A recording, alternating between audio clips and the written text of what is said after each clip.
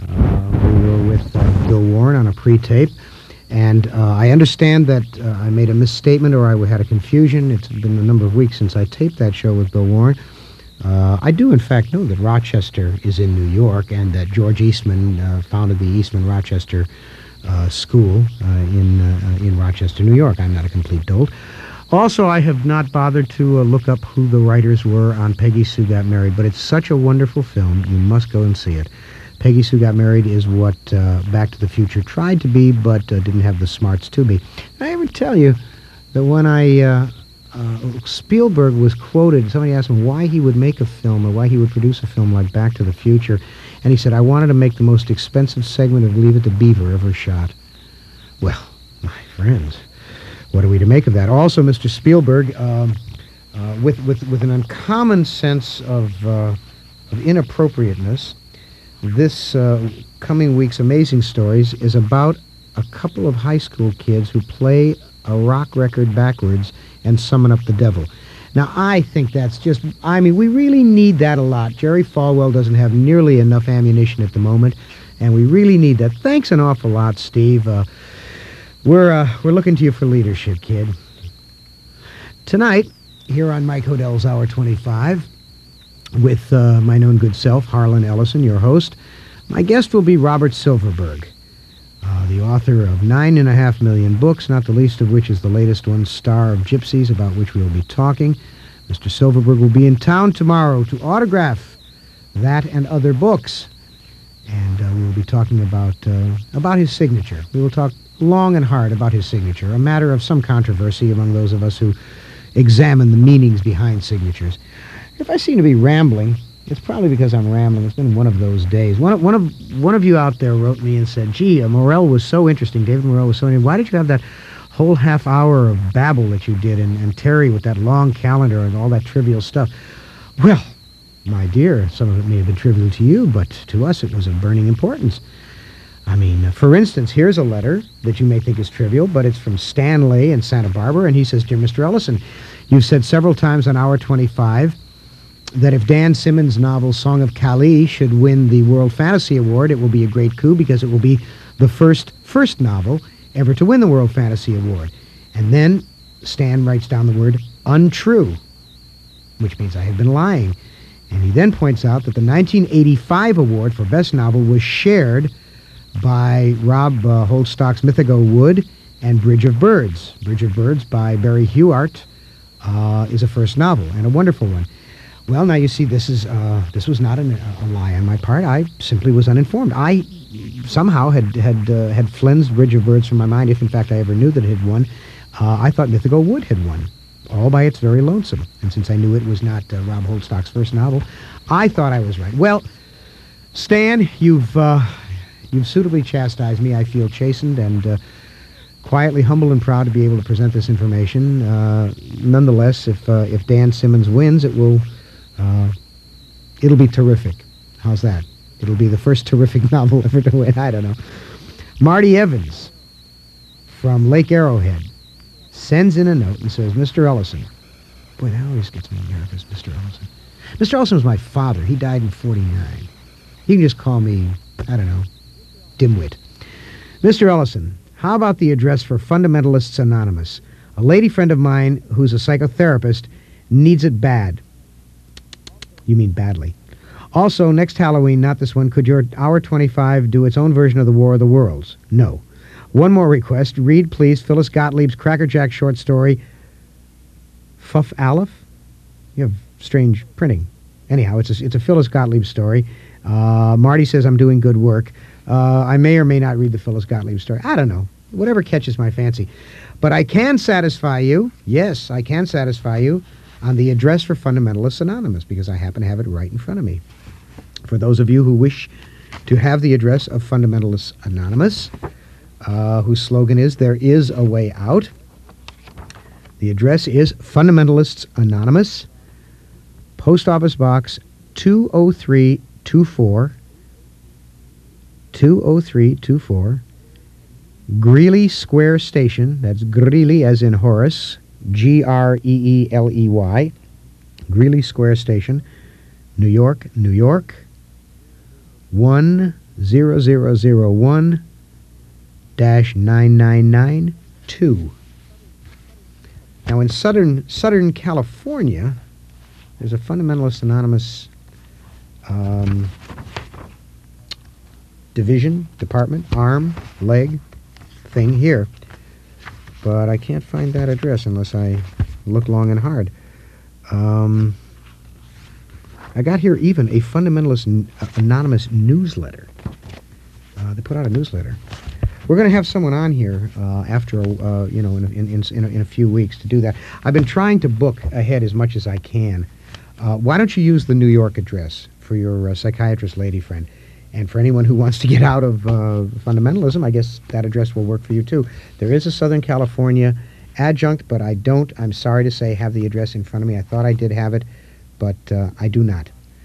But that's Post Office Box 20324, Greeley Square Station, New York, New York, 10001-9992. This is all very much on my mind today, of course, because the Scopes 2 trial ended today, and amazingly enough, the 7 families prevailed. Bert was pointing out to me, that's Bert Handelsman, D.E., Demon Engineer, who was on the board as our usual engineer tonight. Bert was pointing out to me that they are going to try and include the 3 little pigs in this, because apparently when the 3 little pigs dance around in a circle, that is a sort of demonic witch dance. I understand the ACLU and People for the American Way and the state of Tennessee are going to be appealing this decision. They must, of course. It would be chaos in the schools if this were left to stand. In any case, I'm a little saddened by that, particularly since next week I will not be live. I will be on tape next week, and I'm going to be in Greensboro, North Carolina, where they rioted when Ruth Westheimer, Dr. Ruth, came to speak.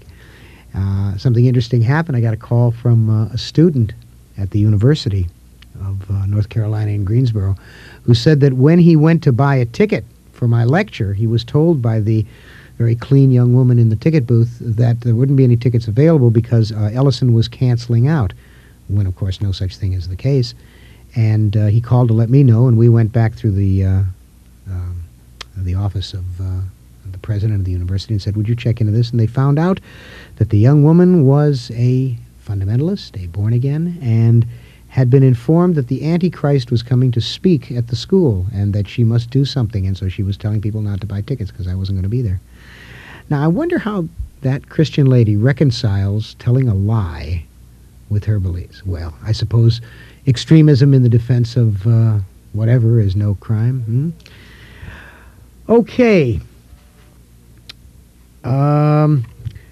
Glenn Silverberg, no relation to Robert Silverberg, sends me a postcard from Pasadena saying, Dear Harlan, I hope you will continue the practice of having a program in December or January to discuss the noteworthy speculative fiction of 1986. Well, Glenn, I may not, because it would entail me reading an awful lot more of the stuff than I can stomach. I read as much of it as I can possibly bear, and I try to turn you on to the good stuff as it comes past me, but would you believe that I actually have a life outside of this program? And to read all of the stuff that would be noteworthy would be very difficult for me. So I don't think that's in the cards, but what the hell, we're giving you a lot of other really good stuff. We're trying to keep things entertaining. The diversity of topics that we try to get on here seem to be pleasing most people. We've lost a few, but we've gained something like 40,000 listeners. Yes, our legions are massive now. Sorry, Glenn.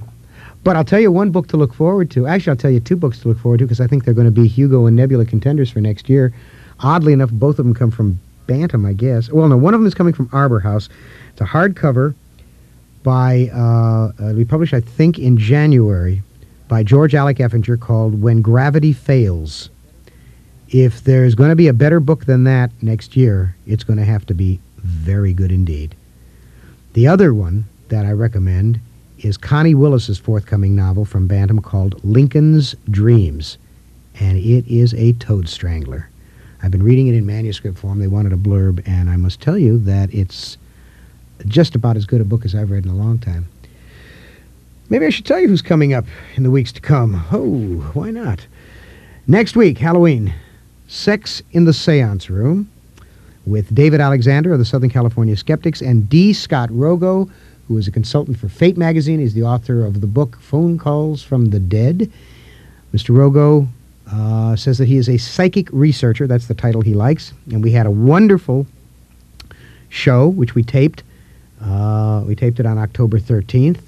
And Jeff Bickle was our engineer, a swell guy. If we can't get Bert, we like Bickle. Give us Bert or Bickle.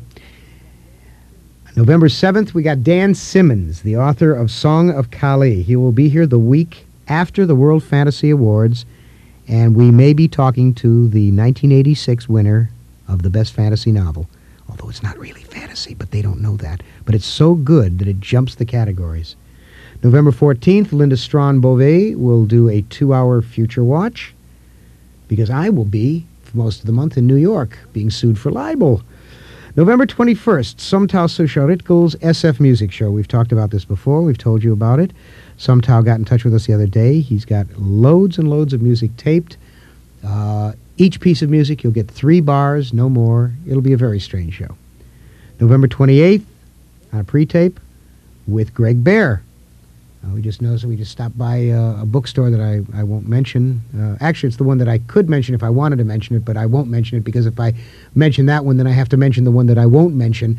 And so that's not fair because the FCC says if you're not going to mention the one, then you can't mention the other. Well, you understand what I'm talking about. Anyhow, Greg Bear will be here. His new book is out. It's called The Serpent Mage. And Eon and Blood Music are all wonderful books. He's a fascinating speaker. December 5th, if the creek don't rise, I will be back from New York, and Phil Foglio, or Foglio, I always get it wrong. Phil always tells me how to pronounce it. I always mispronounce it. It's either Folio or Foglio, who is doing the Rick Raygun comic now, and who did the Bob Aspirin Myth Adventures comic for so long. Phil will be here, and he's one funny guy. There will also be a Future Watch on that night. December 12th, Harry Harrison. Yes, Harry Harrison, in the flesh. Bones, flesh, marrow, all that kind of stuff. And I don't know what I'm going to do on December 19th, but I'll tell you, Roy Hooper, dear Roy Hooper, who sends us cassettes of old-time radio shows, has sent me some stuff that is just wonderful. He sent me, from 1951, Pete Kelly's Blues with Jack Webb as the jazz musician, with Beth C. Smith singing on it. And Susan and I listened to it the other night. It was just a knockout. And I thought, boy, I bet you they'd like to hear this. Also, NPR, National Public Radio, did some readings, some dramatizations of Lovecraft a few years back, and one of them is The Rats in the Walls. And I listened to that one, and that one knocked me out. And then there were some escapes that he sent me. He sent me tapes from Escape and A Quiet Please that will blow you away. And I thought maybe I would just do a show of these wonderful old radio shows for you. I don't know. When we open the phones later on, tell me if you'd like that. And also, I kind of like to do a show where we just sit and talk to each other, where we rap with the group mind. I haven't done that in a while. And, I just long to know what your every innermost thought is, and I know you'd like to talk to me, so maybe we'll do that partway through December. We'll see. In January, on January 2nd, we haven't got anything yet, but January 9th, we got Peter Beagle. Peter S. Beagle, his first novel in 10 years will be out, and Peter Beagle, who wrote The Last Unicorn, will be here. And on January 30th, the author of When Gravity Fails, about which I spoke a moment ago, George Alec Effinger will be here. We're bringing him in from New Orleans, and George will be here to talk to us about his writing. And that's what we've got coming up. You'll see all of these things in your folio, your KPFK folio, if in fact you have joined up and have sent in money to the station, as you certainly should have, because we know you care about the station. My program notes are rich and enlightening, humorous to a fault. Now, somebody said don't go on too long tonight, so I'm only going to go on for about 20 minutes instead of 30, and Terry's going to do a calendar maximum 10 minutes, maybe 7.5, 7.5. We'll see. Remember a long time ago, a nice lady from Mojave named Pauline Blewett sent me a letter and said, stop taking the name of you-know-who in vain, and I gave her a hard time. Well, she's still listening, and that's okay. I like Pauline Blewett a lot. Pauline Blewett sent a letter about David Morrell and the whole thing about the Catholic Church. And she did this whole number about the papacy, and I called David Morrell because I don't understand any of this stuff. I mean, as a renegade Jew, atheist, communist, nigger lover, whatever it is they call me when I go out and speak, all of those things. I didn't understand some of it, but I fed it to him, Pauline, and he said that now let me make sure I get this right. This is going to be wonderful because nobody's going to know what I'm talking about. The Second Vatican Council did, in fact, change over from the Thomistic to the Augustinian, which is Thomas is after Aquinas, and Augustinian is St. August Aquinas or something. I don't know. Anyhow, the one believes that the real body and the real blood, transubstantiation, were what happens when you take the wafer, whereas the Augustinian philosophy is that it is all symbolic. So what you said about that, it was only the public, the Catholic belief expressed ritually. It was public worship only. Apparently, Morrell disagrees with you. Now, look, kid, don't get me involved. I don't know the first thing about it. I would forward your letter to him, but I said, David, may I forward this to you? He said, hell no. So Pauline, I'm sorry. I did my best, kid. David Dougal. I love that name. David Dougal. David Dougal sent me a very large postcard, which is obviously a photograph by David Dougal of full moon over 6th Street, a rare glimpse of Earth's only known moon, seen vainly trying to hide behind clouds and local scenery in Long Beach. Though its habits are well known to astronomers, this shy heavenly body appears in this shape only once monthly. David Dougal said, seeing how Ronnie avoided eliminating our nukes over the past weekend, I'm interested in both your views on the summit and how this impacts on, quote, Ellison's last theorem. Trust me, folks, they won't have a nuclear war, which you've promised to talk about, but you never mentioned on your list of upcoming programs. Now, Dave, the reason I haven't mentioned it is because I haven't put it together yet, because I want to get a scientist in here who can say, Ellison, you're stuffed full of wild blueberry muffins, and explain why, or say you're absolutely right, or gee, that sounds right. Now, I got this theorem. We're not going to have a nuclear war. I keep telling you this. We're going to be okay. You got to trust me on this one until we do the program, and I'm going to do the program as soon as I can, and when we get things together here, but I got to get an authority. If somebody out there knows someone with unassailable credentials like Carl Sagan or something, well, I know Carl Sagan. Why don't I get Carl? Because Carl's too busy to come. That's right. All right. Anyhow, this one is important. This one is very, very, very important. For those of you particularly living in the 57th Assembly District, this is a letter from Bill Thompson in Los Alamitos who said, Dear Mr. Ellison, he sent me some clippings. And he said, these two letters appeared in the Long Beach Independent Press Telegram and were written by the Republican candidate for the Assembly in the 57th District. And that person's name is Claire E. Barnes of Long Beach, apparently. And he says in the letter, I'm certain that any Hour 25 listeners who live in that district will want to hear Ms. Barnes' opinions and remember them on Election Day. The first letter is Ms. Barnes' explanation of some rowdiness. Now, let me get these in order here. Okay. The first one is, oh dear, I had them in order. Now, why are they out of order? Well, here's the piece from the newspaper. Oh wait, oh no, I got it. The first letter is Ms. Barnes' explanation of some rowdiness at San Pedro High School. The students hooped it up during the graduation exercises, and the principal stopped the ceremony. For some reason, Ms. Barnes was unhappy with the students' behavior, but not with the principal's action. And here's her letter that was in the, this is 25 June 86, in the Long Beach Independent Press Telegram. And this is a letter from Claire Barnes, and she says, what do we expect when biblical morality is replaced with situation ethics, when prayer is forbidden, but Dungeons and Dragons, a derivation of witchcraft, is permitted? I have heard of teachers bringing witchcraft devices into the classroom. We should expect misbehavior when young people are taught in situation ethics classes to disrespect authority. The U.S. Constitution guarantees that the Congress shall pass no law that prohibits the free exercise of religion, so why do we allow anyone else to restrict our freedom while they brainwash our kids? I wonder if anybody should point out to her that many people do follow witchcraft as a religion, and I guess they're entitled to do it too. In fact, maybe we should do a show on here around the time of the Yule with witches. That would really fry Claire Barnes's cojones, wouldn't it? Wait a minute, cacahuates. Cacahuates are peanuts. That's an acceptable word. So now we go on to the second letter from Claire Barnes, and it is in response to a piece that appears by Dorothy Korber in the Press Telegram about. Well, I'll just read it to you. This is from the Long Beach Independent Press Telegram of September 30th. It says, Teacher's Guide rekindles age-old controversy. Science writer livid over religious inferences. I think what they mean is apoplectic. Livid would be white, as we know. They misuse the word. By Dorothy Korber. It says, a teacher's guide written by a trio of professors, two of them from California State University, Long Beach, has rekindled the evolution versus creationism controversy in the state's educational system. The guide and a related booklet, both prepared for the State Department of Education in 1985, are in draft form, according to the department, and both contain the same misinformation about evolutionary theory, according to San Francisco science writer William Bonetta. Bonetta was sent the two drafts, which discuss the issue of heredity and birth disorders, by a pediatrician friend who had been asked to review them by the state.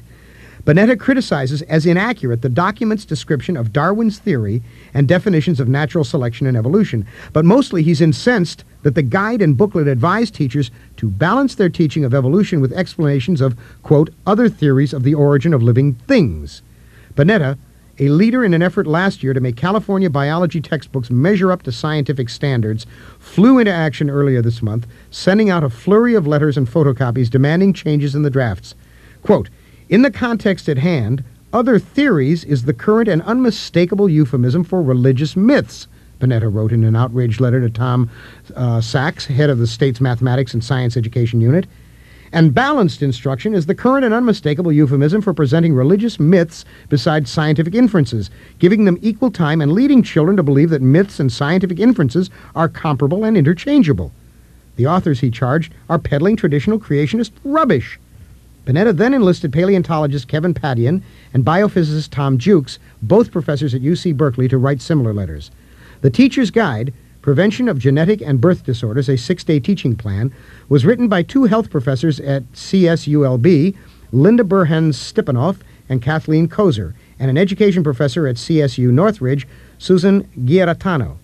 The other draft publication, a teacher's resource booklet called Heredity and Birth Disorders, begins with a preface by State Superintendent of Public Instruction Bill Honig. Spokesmen for Honig and the Department of Education say they don't know who exactly wrote those comments on evolution or why. But Burhan-Stepanoff, Kozer, and Giarratano aren't going to take the rap. Quote, the draft you obtained is not the one we wrote, Giarratano said in a recent interview. Burhan-Stepanoff is out of town and Kozer was also unavailable. The teaching strategy is what we wrote, and that was rewritten by someone else. We had nothing to do with the comments on Darwin or evolution. She said she was amazed when Bonetta wrote her to criticize the teaching guide she and her co-authors produced 2 years ago. I can't believe this situation, Giarratano said. It's quite amazing. Sachs is more perturbed than amazed by Bonetta's complaints, he said in a telephone interview from Sacramento. We know there are problems in these publications. That's why we sent them out to be reviewed, Sachs said. We were the ones who sent them out to have the problems identified, and now we're being lambasted for it. Sachs said the two drafts were generated. I love that word. They were generated by the Department of Education's health staff at a time when that unit operated independently of Sachs' math and science unit. Now we're much more collaborative in our reviews of department material, Sachs said.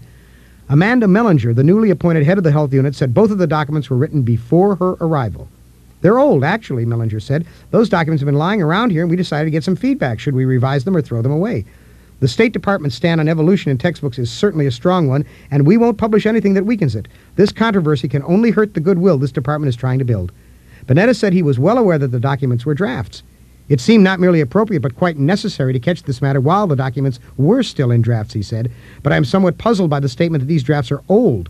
Both are dated in 1985. But that's a minor point. What is important is this, that the drafts be corrected and each be equipped with a forthright, scientifically valid, contemporary explanation of evolution and of the intimate and necessary connection between evolutionary biology and genetics. That, said Tom Sachs, is exactly what the Department of Education wants. Quote, in the next few weeks, we will engage a noted biologist to redraft these publications, probably someone nominated by Kevin Padian, he said. We're going to get that material fixed up. Now, in response to this article, and this is what all of that was in aid of, here is the letter from Claire E. Barnes, who labels herself the president of the Salt of the Earth Association in Long Beach, and she is apparently running as a Republican candidate for the Assembly in the 57th District. And here is her response to what I've just read you, and it's a letter to the Long Beach Independent Press Telegram. And I'm going to read it with a funny voice. How can William Bonetta be called a science writer? On page B1 of the September 30 edition of the Press Telegram, in an article written by Dorothy Korber, Mr. Bonetta lets go with a religious vendetta against the Bible in referring to the truth stated therein as religious myths.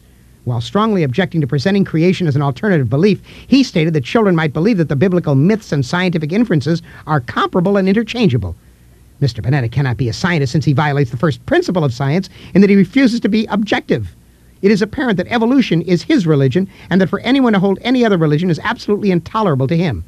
Evolution is a disproven theory and therefore a religious belief that should not be taught at taxpayers' expense. Conversely, the Bible is the most proven book that was ever written and should not be excluded from the educational processes. Although it is the basis for religions, it is not in itself a religious book. It is historically accurate, an accurate guide in almost every subject. Many scientific discoveries are a result of information gained from the Bible. Creation is so well described in the Bible that it twice states, "The fool hath said in his heart, there is no God." Now, folks, out there in the 57th District, I present this material to you for your edification, and you do with it what you will. Ours is not to tell you how to vote here on this station. We feel you should vote with as much information as possible. And so we read you the letters from Ms. Barnes and the item from the newspaper. And we leave it up to you. That's the 57th Assembly District. The writer was Claire Barnes. And we thank Bill Thompson for sending that along. There's a lot of interesting things coming up that we're going to be voting on. We want to be very careful we all vote. We want to be very careful that we all look at everything that needs to be examined in this election. There are some very dangerous and some very interesting propositions. Also, we would like to, personally, my personal feeling is that we should support the justices. That it's going to be necessary for everybody who cares to get out there and vote yes to retain the justices. If you feel otherwise, of course, you should vote no, but that's... if you don't have an opinion, look into it. Check the record. And let's see if we can keep the judiciary independent. Right now, I would like to keep the show independent by giving you the calendar with our producer, Terry Hodel, in the Starscape. And then I'll be right back with Robert Silverberg in a fascinating discussion.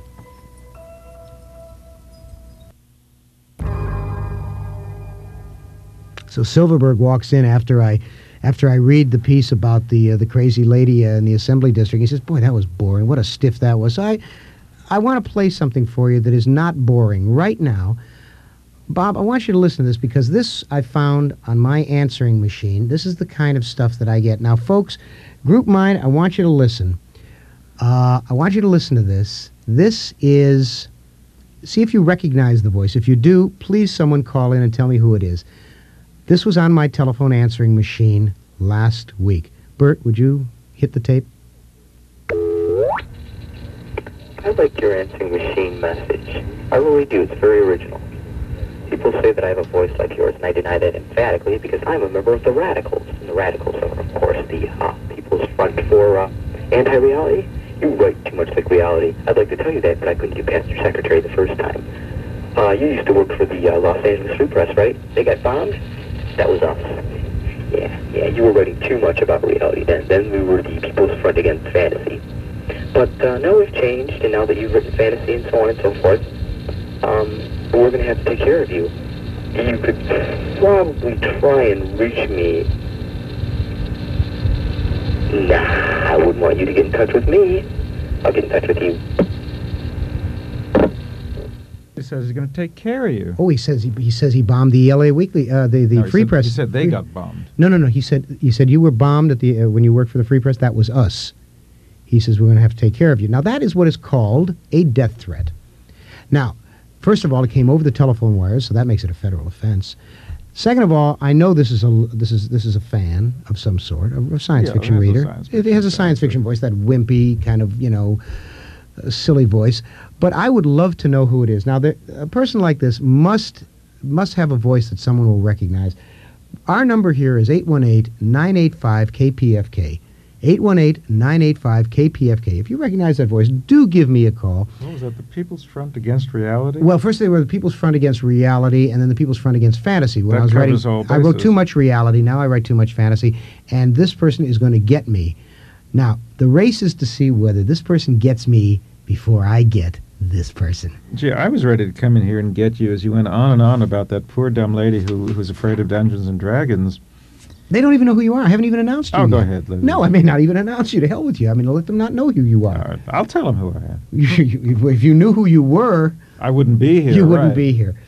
My guest tonight is Robert Silverberg, whom I will call Bob, but you may not do so on pain of death. He hates it. He likes Actually, being, no, he you- likes being called Robert. Robert is what he prefers. Bobo. Bobo is a good one. You scoundrel.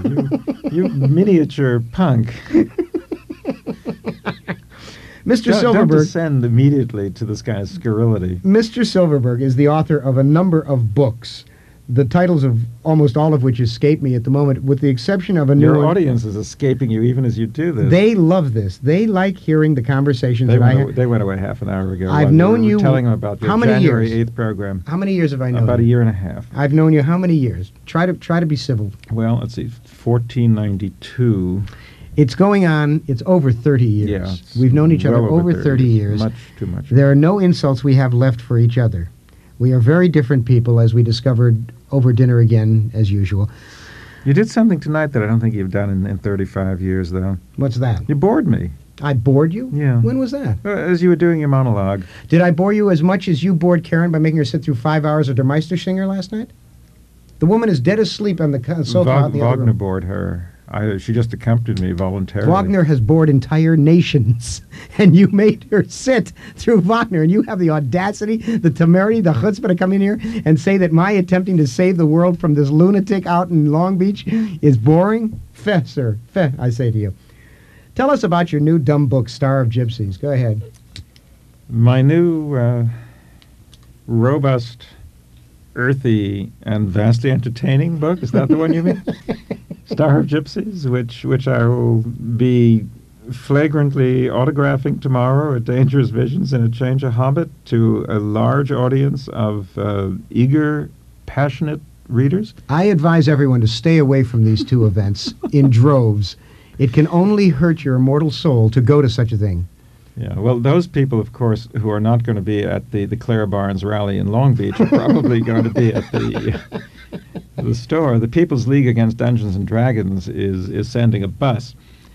This book is the memoirs of the King of the Gypsies, A.D. 3172, 179 years old, perhaps, and retired, abdicated, who the Gypsies have led everybody off to space. The Romany, the Gypsies, that's the Before or after they pick their pockets.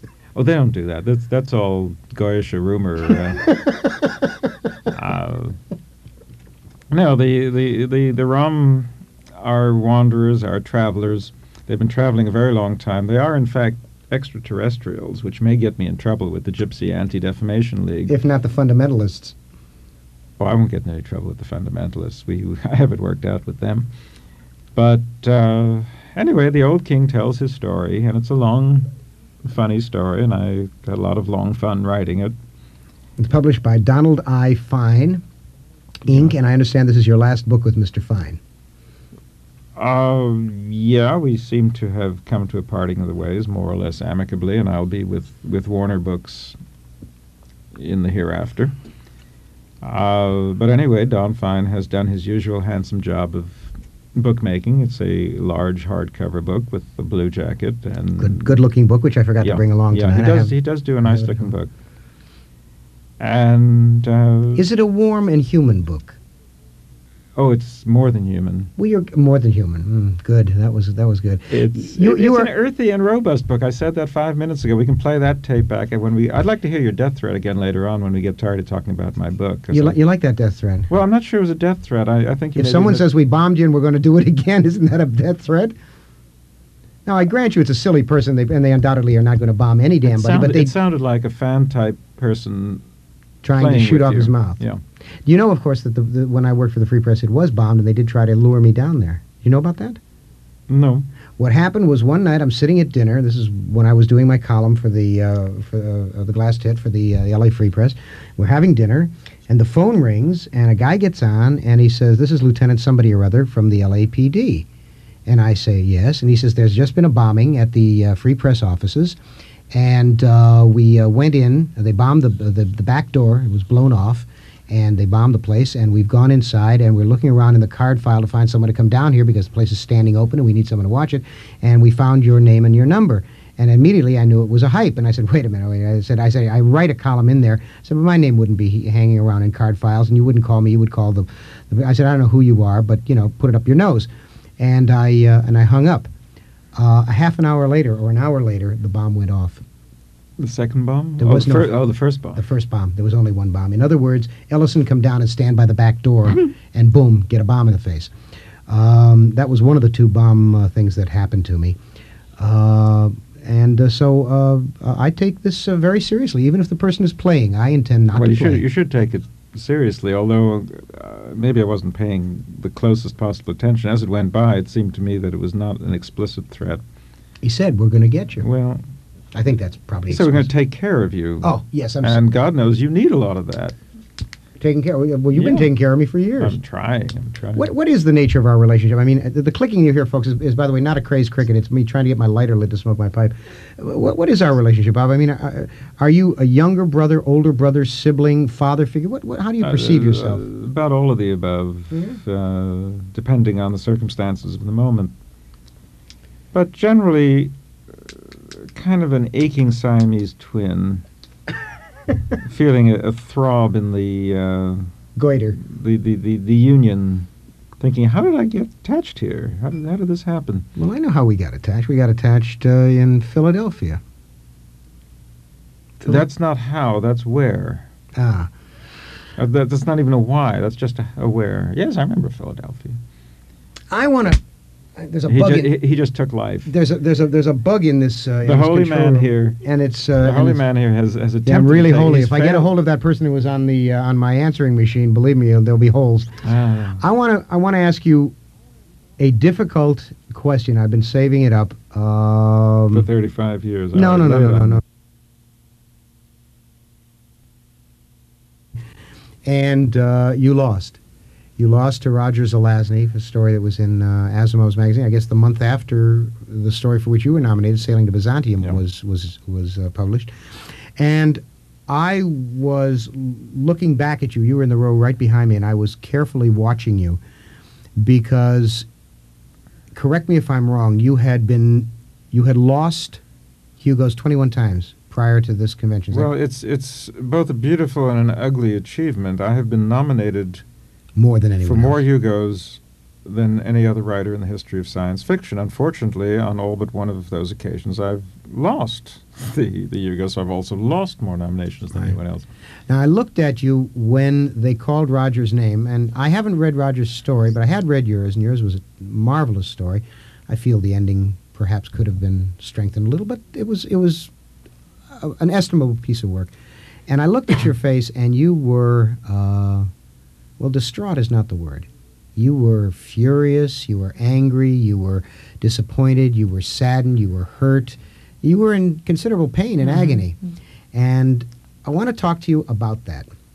I want to talk to you about your feelings, about being a writer so important that you have been nominated more than anybody else, who also feels in some way overlooked in some way. No, I don't feel overlooked at all. Well, then what is it? What is the feeling? Remember, the story we're talking about here, first of all, lost the Hugo turns out by 4 votes, which is not a statistically significant amount, and won the Nebula only a few months before. Not a trivial achievement. The Nebula is handed out by the writers. The Hugo's handed out by a much larger electorate that's made up mainly of readers. Which do you value more? I don't really value either of them a whole lot. What I value is the work. The story is written. I think the ending is fine. I think the story is the best work that was in me, and that's what I value. However, it's a lot of fun to win the awards. It feels really good. It has some commercial value. I like winning the awards. I like winning, basically. This is not an unusual phenomenon, I think.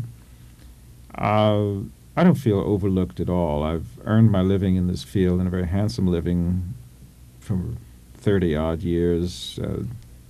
People don't give me death threats, but I Never? Never got a death threat, and I'm not ready for one tonight. It's been a long drive today. But I get a lot of attention and a lot of strokes and a lot of this. I've got actually won more nebulas than anybody alive, so the writers at least know what I'm doing. But my feeling about the Hugo ceremony this last time around, I didn't think I was going to win, although I suspected a different story would win. Just sort of disgust and resignation. Well, you were at one point considering withdrawing from the awards. Well, not for more than 30 seconds or so. Just that it gets tiresome each year. The Hugo ceremony is a big party, and very often I preside over the party. I've been the master of ceremonies half a dozen times, and then it's my job to hand a lot of awards out to other people. It sort of spoils the evening to lose all the time.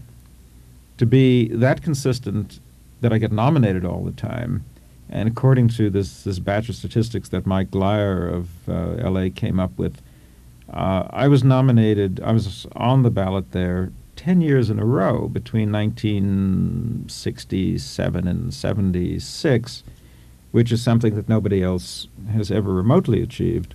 Well, of course, I lost all those 10 years in a row except for Nightwings in the middle. It's just a dreary experience. Many times... Bob, I haven't even been nominated for 10 years. Well, you didn't write a lot during some of that time, but regardless of that, now we're not talking about your experience now. And during a lot of those 10 years, you picked up an award or two. You feel eventually the writers, of course, have taken care of me, but the readers, I would like to be able to please the readers. That's what a professional writer's job is, while still doing something that I respect.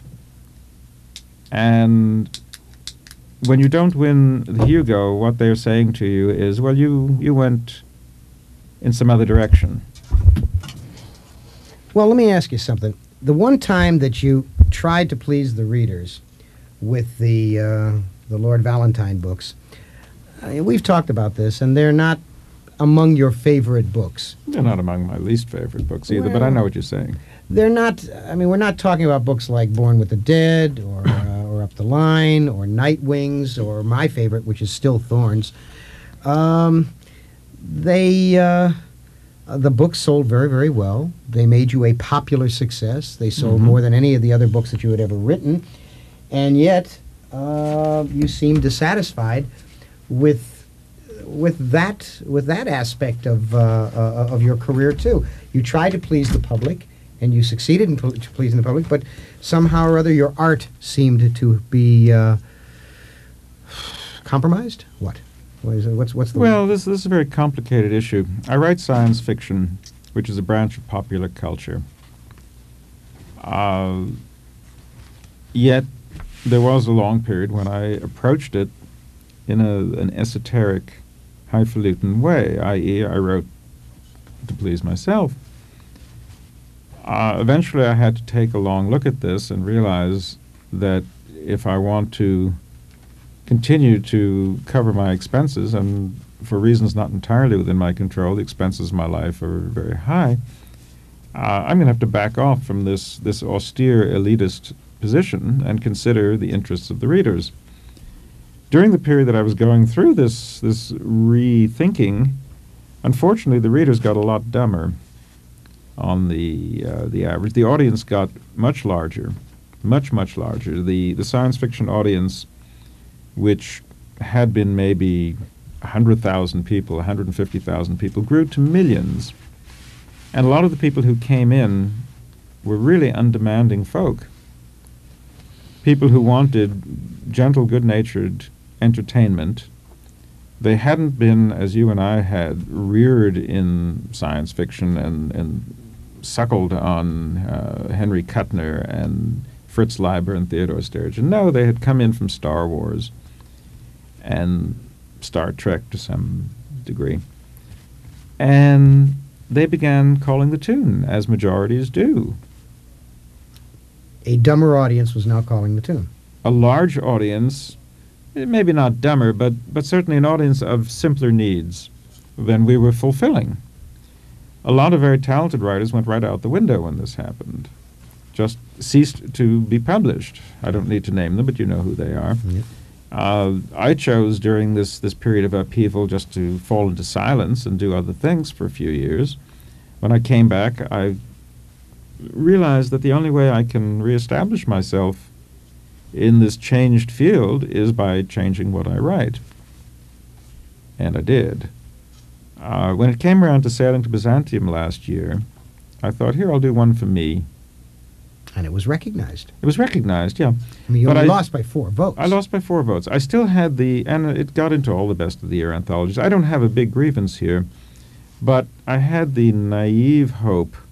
I'm not a naive man particularly, but now and then I will have a naive hope that just this once I will sneak one by without any footnotes and conditions, that I can write without compromising at all and get the large audience to say, okay, this is good enough for us, this will do, this pleases us. The Hugo is the validation of that. Did you win the locus poll? No. The story didn't win the locus poll. No. It was the same position there. It was again, 4 votes behind. See, I value the locus poll. Now, for those out there who don't know what I'm talking about, Charlie Brown publishes the newspaper of the science fiction field. It's called Locus, and they have a poll every year, and it's, well, how many? About 1,000 people. Yeah, it's about 1,000 people. It's pretty close overlap to the Hugos. But it's a much larger segment of the reading public who votes on the locus poll than does on the Hugos. Well, Charlie told me, I didn't pay much attention to. Charlie told me that if I had bothered to vote for myself, I would have won the locus poll with that story. But that's not the point, really. What I felt the Hugo night was, gee, that probably came awfully close to getting me off even caring about this. I wrote a story that really pleased me. It pleased a lot of people. It pleased my fellow writers who gave me an award for it. It got into all the anthologies, and that's fine. The Hugo would close the account. I wouldn't have to worry about this crap anymore. I shouldn't be worrying about it. It's demeaning and humiliating to be giving a damn about awards. And I didn't do it, so I remain on that hook. I didn't like it. Well, I've talked about me winning mine this time, and I was angry. I got angry over it. Angry at winning? Yeah, I got angry with it. Part of it was your losing. Not that I begrudge Roger, because Roger's story is a pretty good story. I haven't read it, so I started reading it. It looked like a very, very nice piece of work. And Roger can't really write a bad story. I mean, Roger can write some that are not as good as others, but I think Roger's good writer. But all the things that surrounded all the things that happened at that Hugo Awards ceremony, all of the little things, Michael Whalen and Charlie Brown and Back to the Future winning over Brazil. I've gone over this a couple of times in the last few weeks, and I really shouldn't worry it. And I found that when my name was called, and I looked at Susan, I expected somebody else's name to be called. And when my name was called, I was about to say to her, well, there, see, they've denied it again. Well, I got it. And I went up, and I found that I really couldn't say anything particularly happy because I was furious about it. And the anger did not abate. Well, the whole notion of awards in the arts is pretty silly and beside the point, really. The award you get is the award you get from God when you do the work right. And From God, is it? Yeah, from God. Oh. Yeah. Do you have a personal relationship? Oh, yeah. We talk daily. He generally says, schmuck, do it right next time. And I say, I'm sorry, sir, or madam, as the case may be. As the case may be. Well, I don't know. What do you want to talk about? The problem is that we usually go to dinner before we come here to KPFK 90.7 on the FM dial in Los Angeles, Pacifica and in Los Angeles, and Hour 25, Mike Odell's Hour 25, and Robert Silverberg and Harlan Ellison. We usually talk it all out at dinner. And I'm fascinated by the letter you got. Your last book was called Tom O'Bedlam, and a nice book it was. But you got a couple of interesting letters. And repeat, if you will, for the group mind, the letters that you yeah. got. Well, we should put it in context. We were talking, actually, we were battling most of the evening and before about your fears that the radical right is about to dominate the nation, and particularly to impose censorship of all sorts, and my feeling that this is probably Paranoia. Paranoia in the clinical sense. Probably not as serious a problem as it may look to you. I'm not a member of the radical right myself, although God knows I'm not sympathetic to a lot of the things all over the bulletin board out here at whatever the name of this station is. KPFK 90.7 on the FM dial in Los Angeles. Yes, the other Pacifica station. We have one up north where I spend my times, KPFK up there, and I wasn't sure for a moment which No, we're one is KPFK down here. Is KPFA up there? KPA. Well, whatever it is. You said that they should put this program on up there because mostly what they do is boring. Yeah, well, mostly what they do up there is grind on and on about the current Berkeley issue of significance, which is not of a lot of significance to me. Which is getting America out of the Dominican Republic. Getting it into the Dominican Republic. Into the Dominican probably. Republic. Anyway, we were going on about the radical right and their intrusions into everyday life. I got a letter last week in relation to Tom of Bedlam that began something like, "Dear Mr. Silverberg, do you realize that we Christians like to read books too?" Fact that didn't come as news to me. A large amount of the population is Christian. I assumed they like to read books. Well, apparently what I had done is have some of my rather rough and uncouth characters in Tom of Bedlam say things like, "Jesus, we better get out of here." And the reader took offense at that. The reader took offense at that. Well, I've learned over the years that almost anything is going to offend somebody, and if you try to write in such a way as not to offend anybody, you're going to wind up staring at your eyebrows most of the day. So then don't write for the audience. Well, you have to write for the audience if you expect people to line up and buy your books. The audience I try to write for is basically me. I figure if I can't entertain myself, I'm not going to entertain anybody else. I think you should write just for me. If you can entertain me, you can entertain anyone.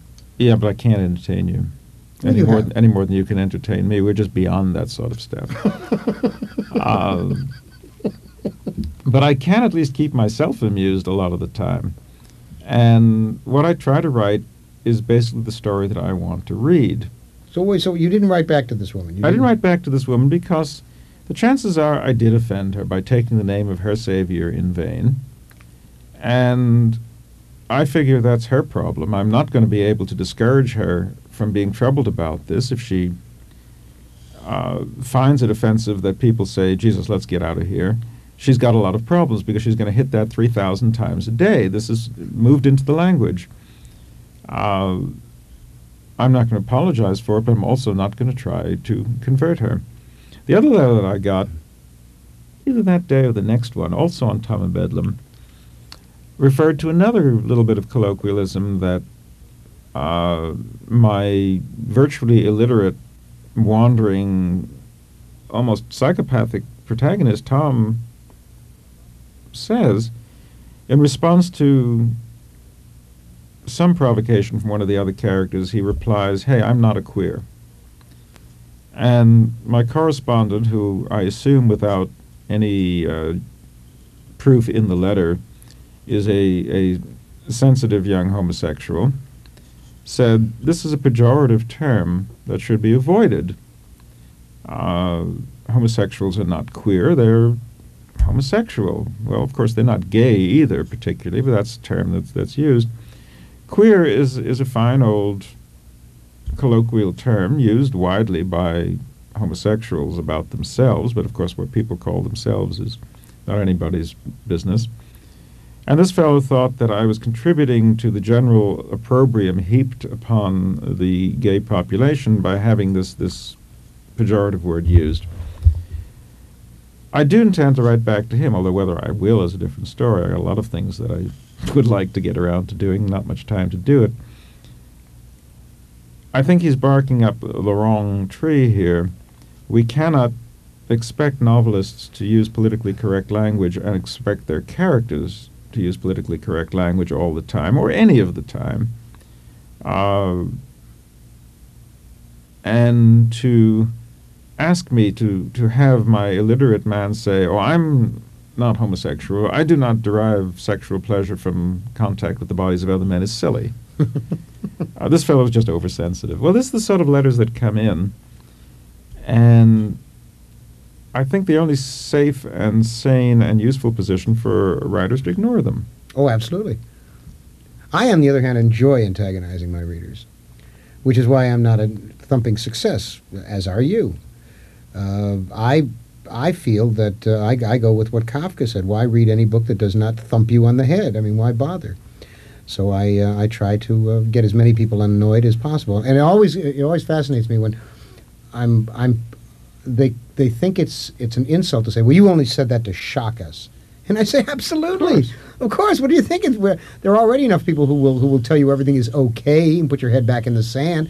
I am here to upset you. That's what my job is. Well, there's a difference between shocking and upsetting. Well, I'm not particularly interested in shocking people. I don't like that. I don't like to be shocked myself when I read a Well, book. but your reader was shocked by you using the word queer. He wasn't shocked. He was disappointed that so gifted and intelligent a writer as Robert Silverberg should be taking such a politically incorrect position. Little does he know how many incorrect positions I take, but in that case he felt I should be helping the good fight since I don't appear to be anti-homosexual myself. I should not be contributing to their problems, presumably his problems, by using this nasty word in my book. I do maintain that's a naive position. We have a number of lines jumping here. Are you interested in going to the group? Let's hear from to the group mine. 818-985-KPFK. We're going to open the lines now. All those angry queers. Let's hear from them. Well, wonderful. After first I had James Elroy here about 3-4 weeks ago, who made everybody completely crazy before the static ruined the last 20 minutes of the show. Elroy? What? Who's James Elroy? Who's James Elroy? You know, for someone who's supposed to know everything, you are really a yutz.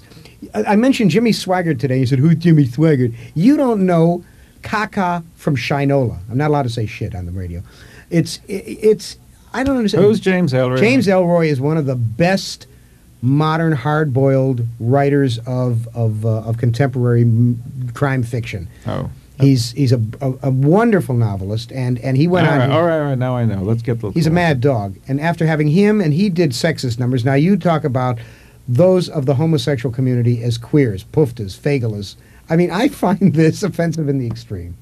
I didn't call him fagelas. You call him fagelas. I don't speak that Yiddish slang of yours. You haven't been in a shul. Shul? A shul in 25 years. That's Jewish church? That's what it is. Put the readers on. Silverberg. This is already a goy name. Don't start with me. Oh, look, all the lines. Now, I'm warning you in advance. If you start a long, dull thing, I'm cutting your ass off. I'm not going to leave you on because we don't want to be bored tonight. Silverberg has already put us to sleep with this wearisome rhodomontade of his. Hi, you're on KPFK, hour 25. Marvelous. Mr. Silverberg, in Star of Gypsies, I know that voice. Jakob sort of has somewhat the self-serving solipsism of recent Heinlein characters. And you also at one point have what is pretty much a direct quote of the opening line of Citizen of the Galaxy. And I was wondering whether the spirit of Heinlein came ghosting on you while you were writing this, whether it was a conscious thing or whether I'm just reading too much into it. No, you're reading very acutely. That was, of course, a direct quote from Citizen of the Galaxy, Lot 97, a boy at the slave auction. I think Heinlein is one of the finest science fiction writers who ever wrote. I have some reservations about his recent books, but what the hell. And I think he's a hell of a fine storyteller, and I felt his spirit upon me in that particular book, and I acknowledged it by the direct quote.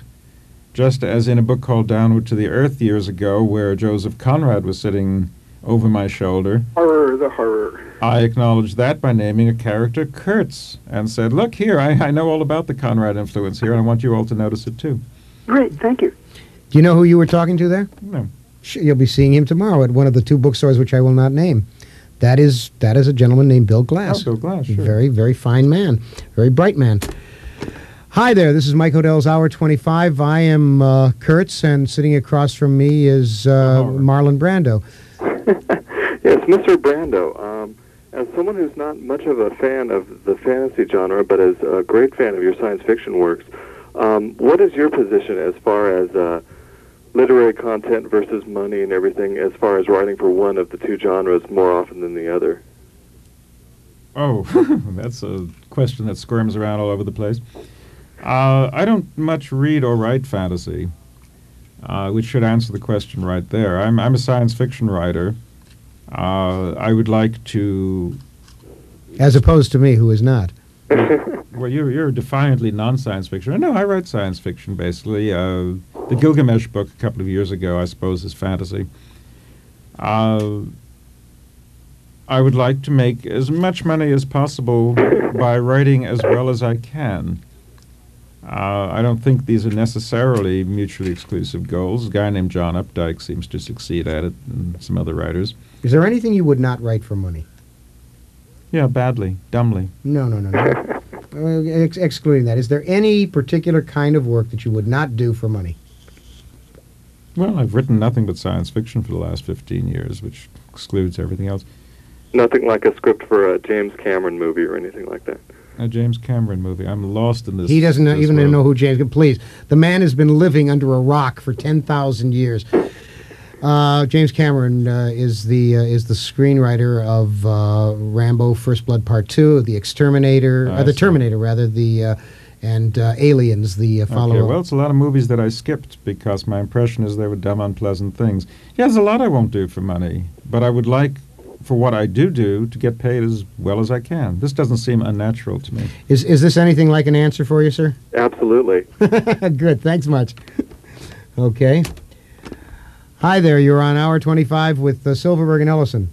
Hi, Harlan. Yeah. Could you please play that tape again that was left on your machine? My boyfriend heard it and called me. The words sounded like someone that I may know who it is. Oh, good. I want to hear his voice. Bert, would you put it on right now? Listen again to the wonderful death threat message. Bert is struggling with the tape like mad. Here in the multi-million-dollar Wurlitzer switchboard in the control room. Go ahead, Bert. Hit it.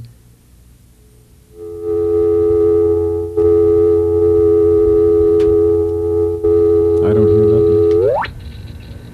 I like your answering machine message. I really do. It's very original.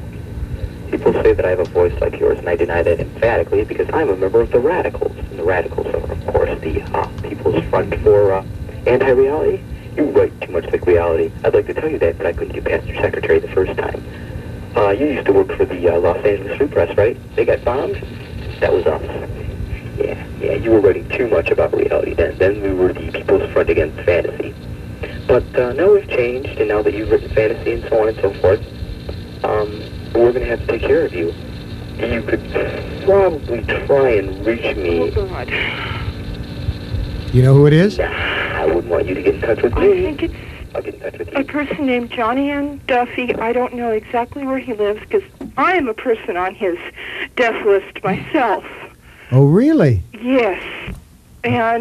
But I do know that ShadowCon has his address because my last run-in with him was in July at ShadowCon when he threatened my life again. Oh, well, why don't we... What is this guy's name? Johnny M. Duffy. Johnny M. Duffy. Yes. And ShadowCon does... Yes, I know they have his address. He was there. He had a badge. I reported the incident the next day to the registration desk, and they dug out his card and made a note on it that he was dangerous. Good. I'll tell you what, I'm going to leave you on for a second. Bert, will you grab this lady's telephone number? May I call you, and I'll give you my address? Yes. And I'll call you tomorrow morning, and we'll see if we can track down Johnny M. Duffy and see if we can hobble Mr. Duffy, okay? Okay. All right. Bert, can you get this lady? Okay. Thanks much. We're going on to the next line. Okay.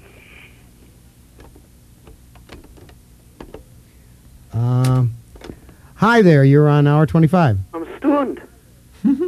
Hi, Harlan. Hi. Why are you stunned? Because we just caught him? Because I got on the line. Oh, I thought you were stunned because we just caught a culprit.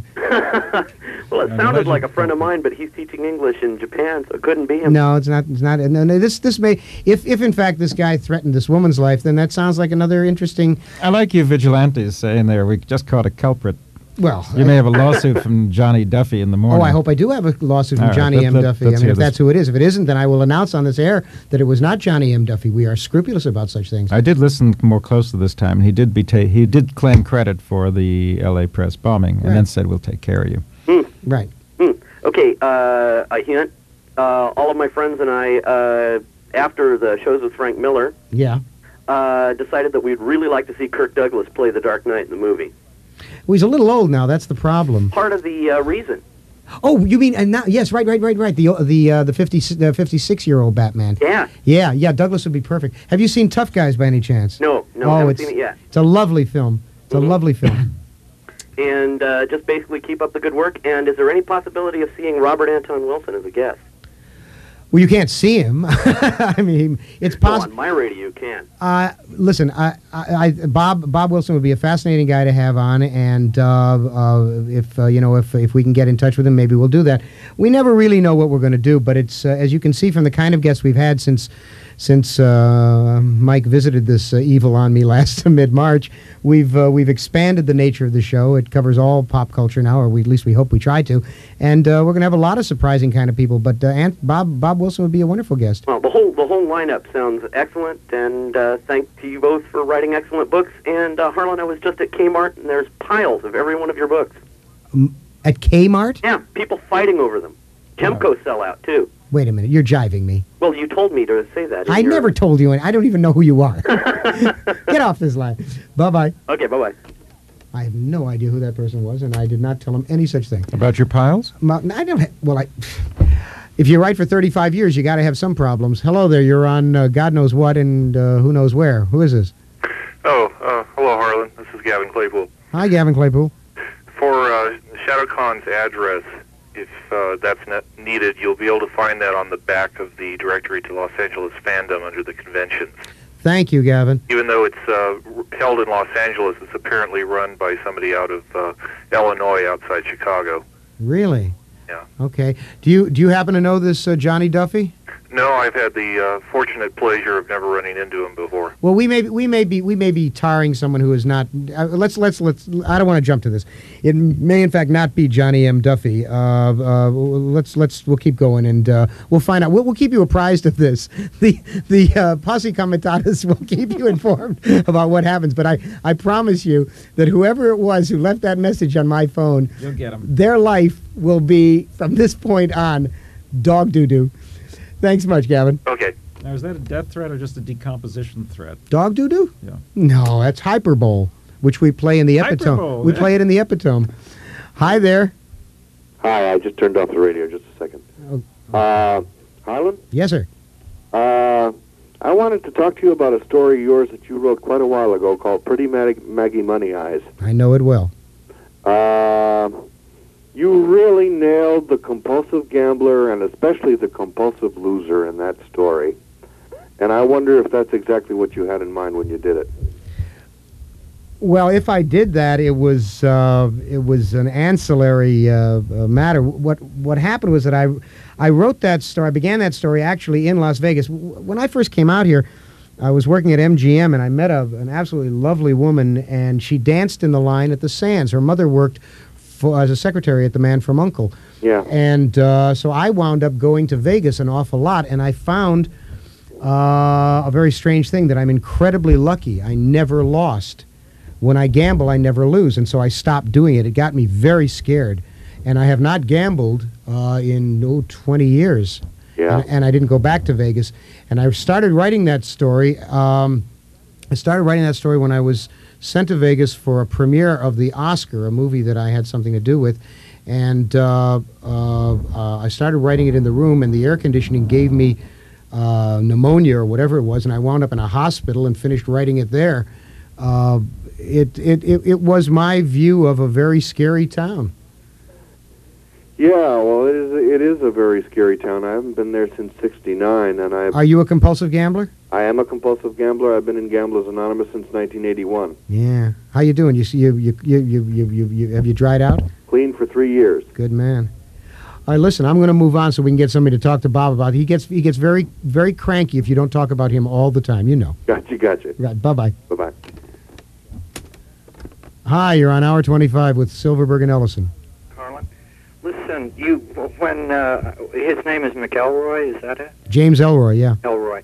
When you and he were talking, you said that you had a story about Trevanian that would, quote, knock your socks off.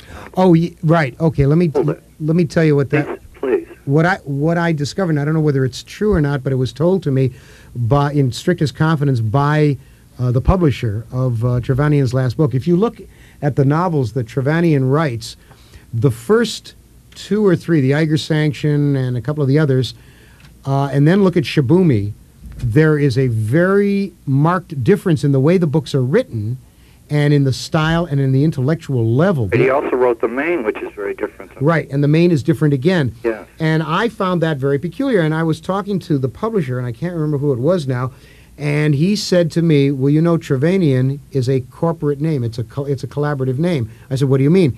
He said, well, it's owned by a consortium, and they've had different writers writing the different books under the name Trevanian. Now, I've seen somewhere the name Trevanian, and then they list his name of who he is. And so I have always thought that maybe what I was told was Codswallop. What is his name? John Duffy. No, I shut up, Silverberg. I can't remember now. I just saw it the other day in a catalog of used books, of mystery and detective books, and they had the name Trevanian, and then the dealer had put the real name of the author, as in John Le Carré, which is not his real name, and I forget what his real name is now Cornwell. too. What? David Cornwell. David Cornwell is Jean Le Carré. Yeah. And they had another name for Trevanian. It was the first time I had seen... He's the same guy, because Le Carré's books, you can tell they're written by the same fellow. Well, yeah. Well, the Le Carrés are. But the Trevanian books are very different. Yeah, there was a thing, The Summer of Katya, which is very different than all of them, too. Yeah. Every one of the books has a different, it seems to me, a different intellect behind it. Either that or the writer is the most multifarious writer in the world. And you read a writer enough, and I've read all the Trevanian books because I like them. Me too. But I like some of them better. I mean, Shibumi was I like that very the best of them. And it's some of the most elegant writing I've ever read, and the other books are not that elegantly written. Well, now, I must say that the guy, there was a thing about spelunking, cave, I don't know what you call it. Spelunking, yeah. I'm a caver, Yeah. and I knew a lot of that But stuff. listen, that was in, it seemed to me, the reason that I said that they might be the same guy was because in Shibumi it has spelunking. Also in the Eiger Sanction it had, the mountain climbing business, and then I think there was also some spelunking going on in one of those things too. So maybe if what you say is true, they're splitting up the books. In other words, the part on the mountain climbing and so on may be written by the same guy. You see what I'm saying? Could in fact be. Listen, I'm going to move along. Silver, you can't... One thing before you go. Tell me again where you got this piece of news. I got it from the publisher, one of the people who worked at the publishing house that published Shibumi. I can't remember what it is now. It's been a number of years. You think it really is true, and it is a corporation of lawyers, of writers? Well, I believed it at the time because it answered the question. It seemed logical that the consortium hired whoever they needed for a particular book at a certain time. Interesting. Yeah. Okay, thanks. Right. Bye-bye. I'm going to go to line E.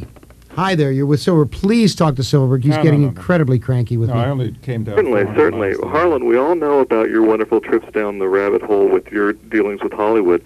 I was wondering if Robert had any such dealings himself. There are so many novels of his that I think would make wonderful movies for the less astute, something like The Second Trip, or for a real nice small movie, something like Dying Inside. Has he had any, calls that have come up for movies that have since been aborted or that are in the works at this time? All right. Well, let me ask Bob. Thank you. I'm gonna tap you off, but we're gonna answer the question for you. What's been your thing with Hollywood? Well, a million things have been optioned round and round. Book of Skulls was under option to about 7 different people over a 12-year period. Dying Inside was optioned over 20th Century Fox. More things than I can think of. But, of course, none of these ever got made, which is basically the way the system works most of the time. The only thing that's been made is To See the Invisible Man from Twilight Zone when I was there. Yeah, well, I've had some movie was made in France, too. I think The Second Trip was done By the way, were you happy sometime with ago. To See the Invisible Yeah, I Man? thought it was very nicely done, very faithful to the story. These things get optioned, and periodically I come down and I talk to some Hollywood person. They call me. I live in Northern California. And they call me and say, "We'd love a script from you. Why don't you come down and talk about this and that?" So I do come down and I talk to some very big people. And then somewhere along the way they say, "Oh, you haven't done a script before. Well, then we can't use you." And then Well, you should say to them, yeah, but my best friend is Harlan Ellison. I'm sure he'll backstop me. I on did this. that once, and I was thrown right through a plate glass window. Plate glass window. Plate glass window. Yes, it was Japanese company. Yes, plate glass window.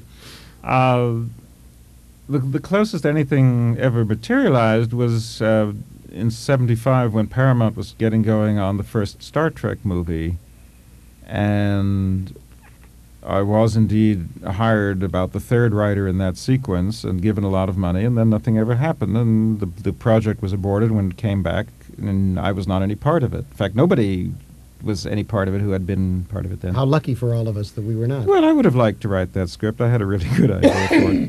But basically, I think of Hollywood money as pie in the sky, and every now and then a chunk of it falls on my shoe, and I scoop it off and put it in the bank, but it's not anything I can depend on. A couple of weeks ago, I've been reading some works from Daniel Pinkwater. You know Daniel Manis Pinkwater?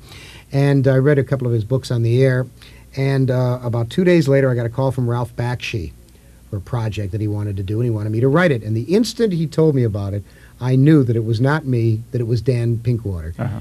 And so I turned him on to Dan Pinkwater, and he has now made a deal with Daniel Manis Pinkwater. Bakshi and D. Manis Pinkwater will be doing something together, profoundly weird and peculiar. Yeah, these things happen in a very random way, and I don't try to make them happen. I just stay back and watch what's happening. Hi there. Hour 25. What's up? Hi, Robert. Were you with DC Comics adaptation of your short story Nightwing? We got a bad line. I'm gonna take you off, but I think I got your question.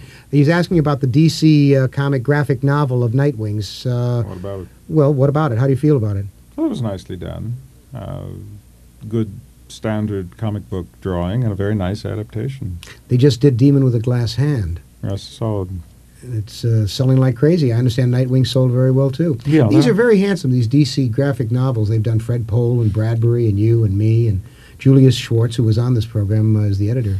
Yeah, apparently they're $7 books or something like that, but they seem to do very well. And they sell all over the place. I'm sorry we had to cut that listener off, but the line was so bad we could barely hear you. Let me go to line A. Hi, you're on hour 25. Hello? Yes, we're here. Yeah, hi. Let me turn on the radio for a second. Yes, please, folks, you must turn off the radio. Otherwise, you will blow out our eardrums. I'd like to ask my question, and I will listen to the answer. This is for Mr. Silverberg. It seems that, like a lot of... You can call him Bunky. Bunky. A lot of the science fiction now seems to be written by specialists. Gregory Benford, people that have gone on to doctoral level in their fields or that kind of thing. And I just wanted to ask if you think this is, I know it's not like a new trend, and perhaps it's the fact that I'm getting older, but the science fiction I seem to like is done by people who are further ahead in their field than a generalist who is not like a doctorate in a certain field or whatever. I just wanted to ask about general comments about the future of science fiction, and if this particular trend you think will continue as the world we live in gets more complex and all. And wait, let him answer that one. Let him answer that one before you end. Okay, that's it. I think both you guys do great work. Thank you. I'll listen to the answer. Thanks. Okay. I don't think there's much of a trend here. It happens that Greg Benford is a science fiction reader and writer from way back who also happens to be a PhD in physics. And Bob Ford and a couple of other people are writing science fiction that way. But people like Heinlein and Clark and Sturgeon have managed all these years without doctorates. It's just a matter of your preference, I suppose, rather than a trend. Well, what about Hogan and Niven and Purnell? Niven doesn't have any degree at all. Niven flunked out of Caltech. Oh, you're not allowed to say that. He will get very upset. He's the one who told me in public. All right, I've not yet caught that bug. He seems rather proud of having flunked out of Caltech and then having gone on to be the great success that he is as a science fiction writer. And it's an interesting, bizarre thing. But you have a degree. Yeah, I have a degree from You have a Columbia. degree from Columbia in what? Literature. Literature, is it? Yes. What was your specialty?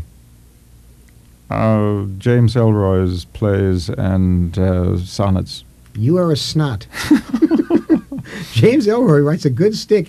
I want to tell you something. The show that we did with Ellroy is one of the best shows I've done. I enjoyed it enormously. The part that you guys out there couldn't hear because we had that damned there was something wrong in the line. There was water in the transmission line or something, and you got static for the last 20 minutes. He was talking about his mother having been murdered in almost exactly the same way that the woman, well, not the same way, but his mother had been murdered, and then the Black Dahlia case had happened, and he was fascinated by it.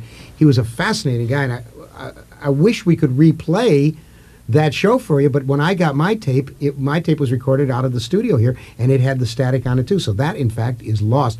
But I think I'm going to have Ellroy come back next, after the first of the year sometime, because he's a fascinating dude. Let's go on to the next call. I know that Bob is just burning to talk to you.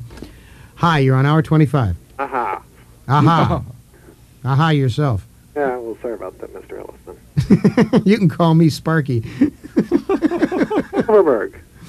Anyhow, go ahead. Yeah. Okay. Well, you were anxious to get him questions.